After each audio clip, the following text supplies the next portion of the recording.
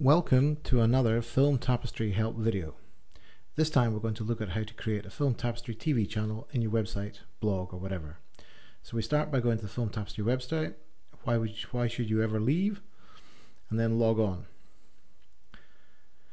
And then select or create the list that you want as the base for your TV channel.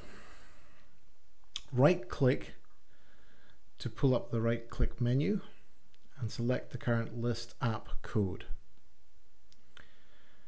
Select by click and drag the code as shown and send it to the clipboard by pressing Ctrl+C or Command+C depending on your browser. And now we're going to place it into a blog. In this case we're in the HTML window and the blog software is happy as we're using iframe tags. And then we can test the blog. I love megaliths. They are just impossible to explain, although many people try. So that's it in HTML, and now we'll preview on the blog page itself, and there we are. That's all working well.